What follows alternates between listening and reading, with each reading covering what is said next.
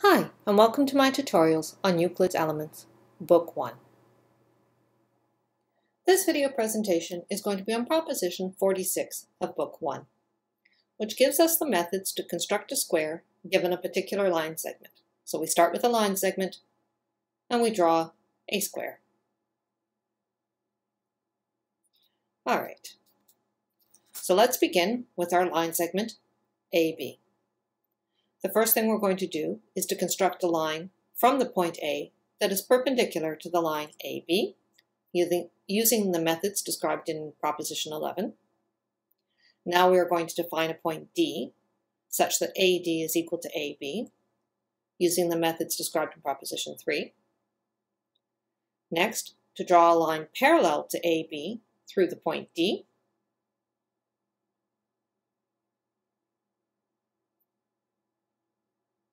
And to draw a line parallel to AD through the point B, labeling the intersection E,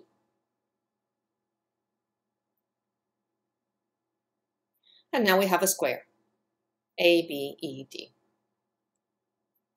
So how do we go about proving that this is indeed a square?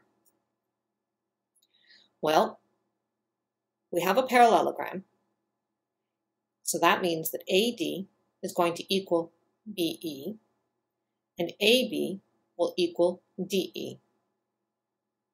So we have all four sides of our parallelogram are equal. So it's an equilateral. Now if we look at the lines AB and DE, they are parallel lines. We have another line crossing through it. So the sum of the interior angles has to equal 2 right angles. Well, since we already have one of the interior angles equal 1 right angle, this angle must also be a right angle. Now from parallelograms, we also know that the opposite angles are equal. So alpha would equal epsilon, i.e. right angle, and delta would equal beta, also a right angle.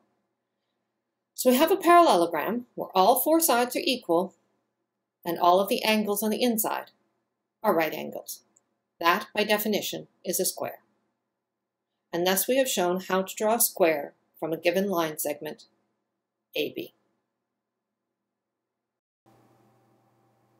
And that concludes this video presentation.